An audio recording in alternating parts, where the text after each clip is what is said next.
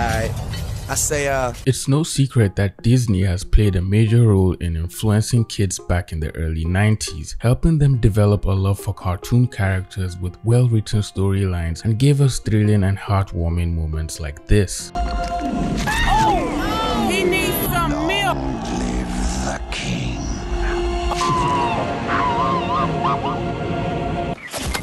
I remember crying so bad after watching that scene, but don't laugh at me now. I was a little kid with uncontrollable emotions. And speaking about uncontrollable emotions, this artist on TikTok is literally losing his shits, and for good reason, because someone in the all-great, all-powerful Disney studio thought it would be a good idea to steal his work and resell it all across Disney parks without his consent or prior knowledge. Now let's talk about that.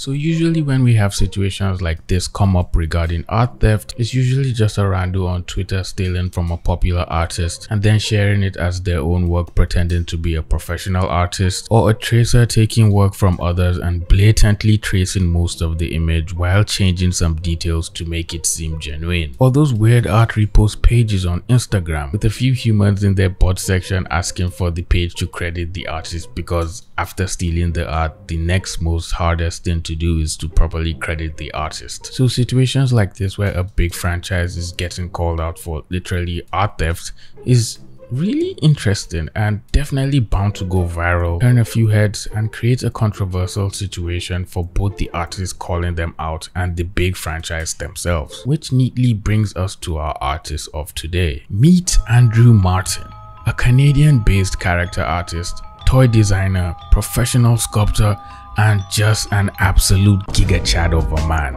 I mean, just take a look at him.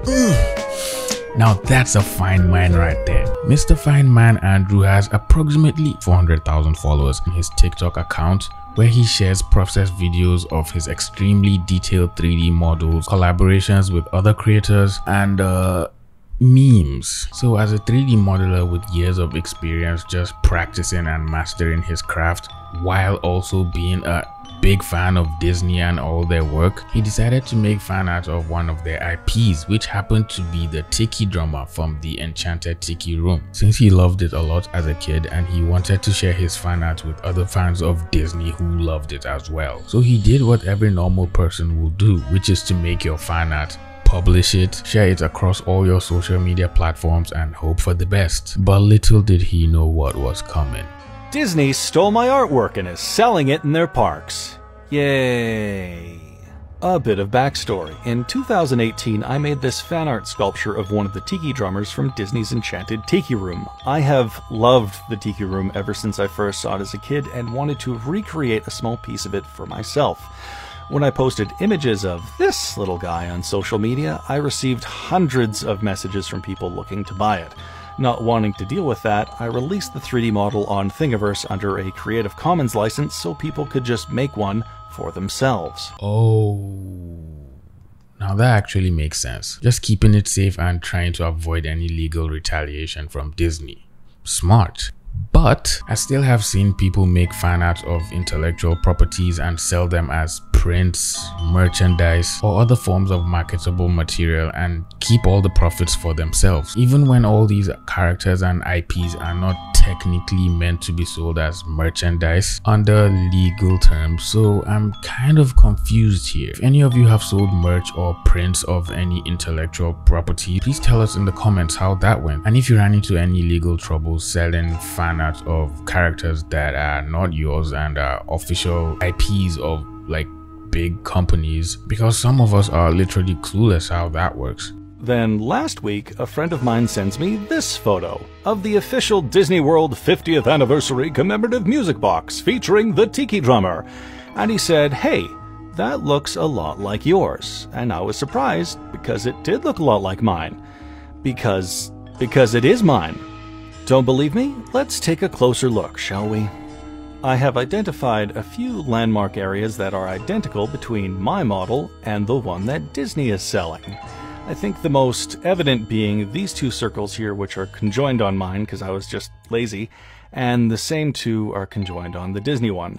these 3 cut marks here, and these 3 are identical between the 2 models. Surprise, surprise. And this cut here, the dent in the forehead, the cut on the lip, and these little marks here, they're identical between both models. Do I really need to go on? If you just take a look at both images, you can see that this is an exact replica of his work. It appears nothing was even changed at all. Nothing was improved on. And I'm guessing the person who was supposed to be working on this just had to make a 3D model, and instead of just taking the time to make a model themselves, they just went on Google and typed in Tiki Drummer 3D model, and obviously Andrew's work popped up, and they just took it and used it for whatever they wanted to do without even thinking about who made it in the first place. Did they think no one will recognize the model and somehow show it to the original artist who made the work? And especially since they intended to sell it at different parks,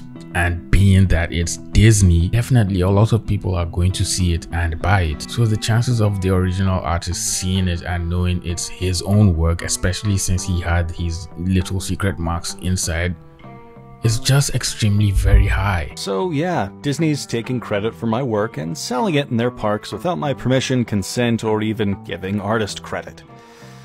Now, I'm going to give Disney the benefit of the doubt in that they probably did not intend to directly steal my work. These sorts of projects are usually subcontracted out to freelance artists. I know this because I've been one of those freelance artists. I sculpted this up ornament. Yay! So the most likely thing is the thief was some lazy waste of skin talentless hack that got him or herself an easy payday by stealing my work and passing it off as their own. So yeah, if you happen to be in Disney World, you can buy this Disney branded bootleg of my work. Fun times. Do better, Disney. And even if whoever worked on this wants to argue that it is their own work and whatever Andrew is saying doesn't count, how can they explain why the one they're selling has the exact same marks in the same places as Andrew's 3D model? I'm really curious on what Disney is going to do now and how they're going to respond to these allegations of blatant plagiarism. Update on Disney stealing my artwork and selling it in their parks. Yay. I was wrong. I admit it. I was wrong in giving Disney the benefit of the doubt and assuming that it was some freelancer that stole my work. Because it appears it wasn't just some freelancer. Very far from it. One of my followers on here kindly sent me a photo of the bottom of this Tiki music box. And as you can see, it has an artist credit. The person who plagiarized my work is Costa Elevezos. Don't know who that is? I didn't either. According to his public LinkedIn profile, he is the product design manager for the Walt Disney Company and has been for almost 6 years. Beyond that, he's been a Disney staff artist since 1997. So yeah, not some freelancer. This is someone who should know better than to steal other artists' work and then try and take credit for it. So, Costa, how many other artists' work have you plagiarized with your years at the Disney Company? I'm not disappointed, I'm just mad. How can you just take someone's work because it's fan art of a character from the studio you're working for, pass it off as your own without giving the original artist any form of credit or anything, or at least just mentioning their name somewhere in whatever you're doing? That way you're just paying tribute to them just the same way as they're paying tribute to your characters. I'm probably sure this sort of thing has happened before where studios just take work from artists, especially if the work is really good and up to the standards of the work that the studio produces, and then they just use it as official art without the artist even finding out or knowing at all. I mean, just because it's fan art of your characters doesn't give you the right to use anyone's work and then just not give the person credit because of sheer lack of originality.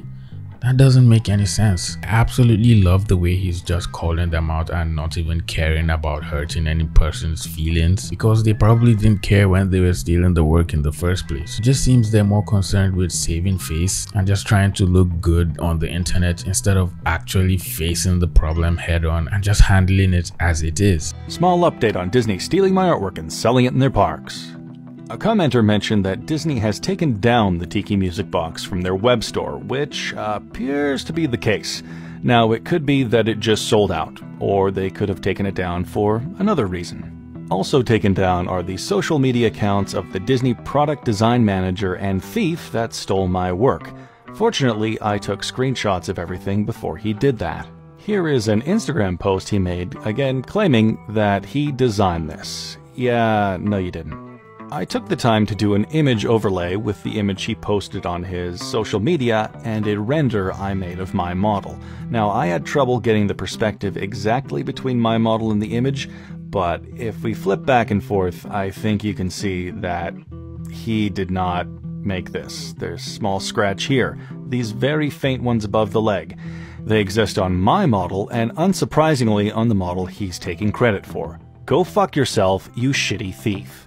Taking down the product is a great step towards the right direction, so at least the artist knows their work is not in production anymore. And even though they made some money already before taking it down, at least they're not selling it anymore. But taking down the social media accounts of the production design manager is not doing anything at all than just to prevent themselves from getting any backlash from the internet. They could have easily just made a post explaining what happened, or just said it was some form of a mix-up and apologize to the artist, further proving the point that they're a strong company that accepts their mistakes and stands up and apologizes for them, instead of just running away to hide in a little corner like a cowardly dog named Courage. Well, to be honest, I wouldn't even say I'm surprised this is the route Disney is taking, because it's so easy for them to ignore everything that's being said on social media and just pretend like this never even happened, then wait till all the hype has died down, then release a public statement addressing the situation, or even just shrug it off and literally do nothing, which honestly is what I suspect they might actually do. And the thing about trending controversies like this is, even when a large portion of people forget about the situation later on, you know one person who isn't forgetting anything?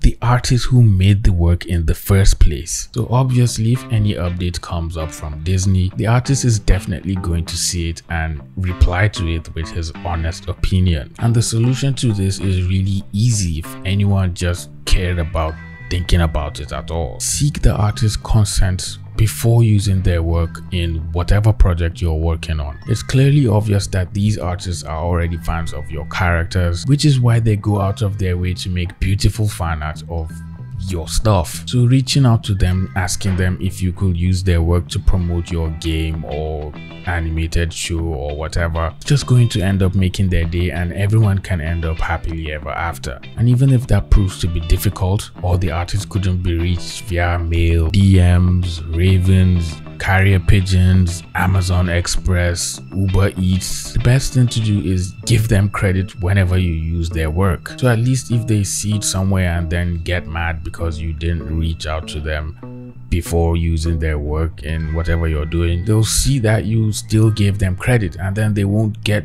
too mad at you for doing that. And another thing you could do to make it even better, compensate the artist for the time and effort they spent making the work. It doesn't have to be a shit ton of money, but you could give them a small token to just show your appreciation of their work, and I'm sure everyone will just be smiling at the sound of that. And then finally, if it isn't too much to ask for, hire the artist to work on a project or something down the line, especially if they're capable of working on big projects based off of their skills, so that way you can actually have them make official work just for you, and then you can do whatever you want to do with it. And also, the average fan artist gets to be paid as a professional artist working in the industry, which is what some studios should learn from EA Games and BioWare. I really hope they do reply to Andrew, or at least compensate him in some way, because this isn't a good look for Disney, and just dragging this situation out this long is not nice at all. Anyways, that's all I have for you today. If you enjoyed the video, please leave it a like, share the video with a friend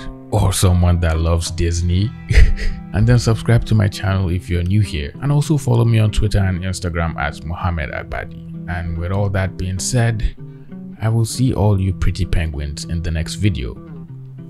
Peace.